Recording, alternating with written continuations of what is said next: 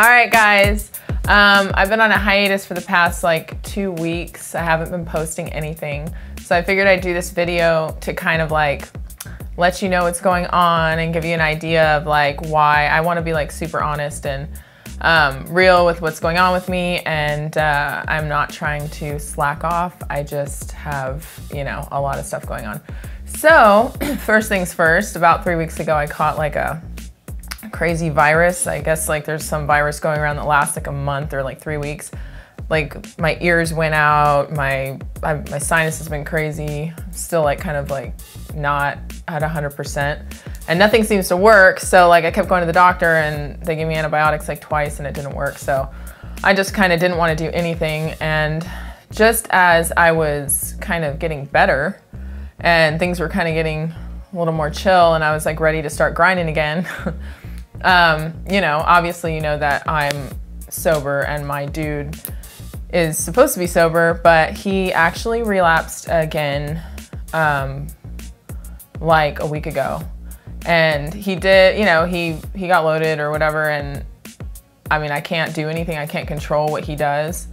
So all I can really do is control my reaction to it. And so basically I had to basically kick him out and tell him that we couldn't be together right now because it's not really an option for him to be getting loaded around me or, you know, be in my life if he can't keep it together, you know?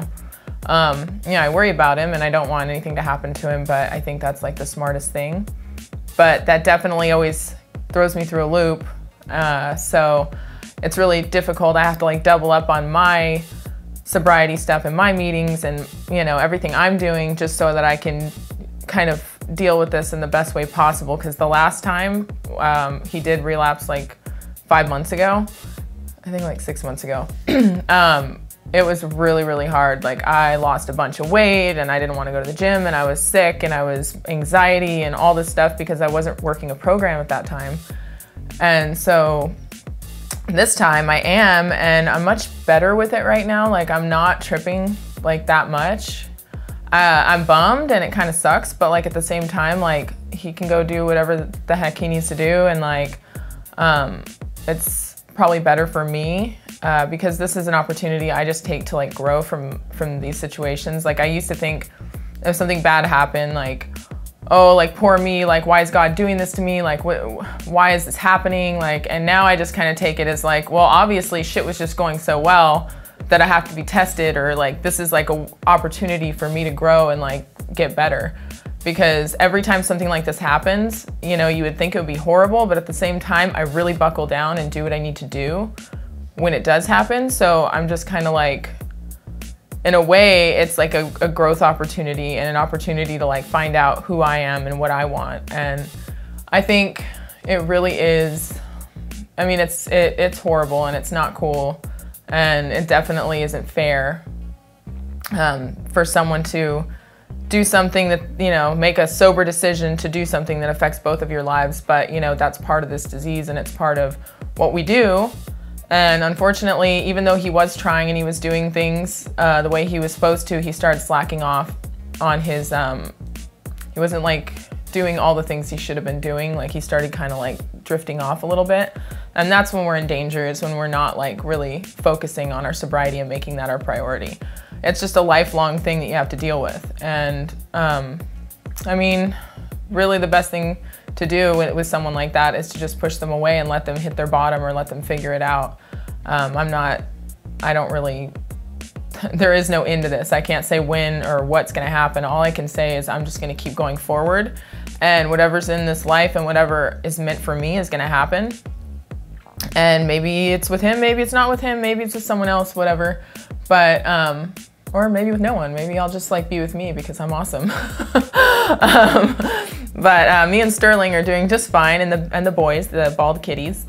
And we are doing so many different things right now, and I'm trying to like basically take this as an opportunity to expand on being a better person and making my sobriety the happiest sobriety that can be. Because if you're sober and you're not happy, then there's really no point in being sober, you know? Like there's no point in going through life just like white knuckling it and just being like, oh my God, I wish I could drink, or I wish I could do this. Like I don't at all, because I keep my mental and spiritual state fit.